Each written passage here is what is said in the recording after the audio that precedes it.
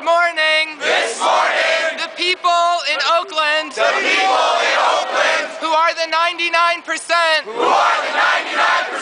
who protest our miserable system, were shot at with rubber bullets.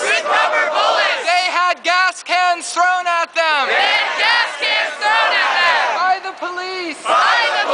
They had gas cans thrown at them for exercising their right to assemble.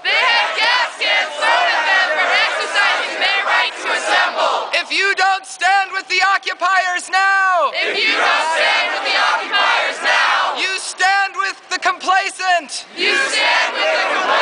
You stand with those who spit on democracy. Do you stand with those who spit on democracy?